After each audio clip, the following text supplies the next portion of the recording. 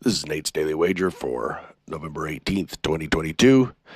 And as I predicted, Green Bay was crappy. The Titans ran over them.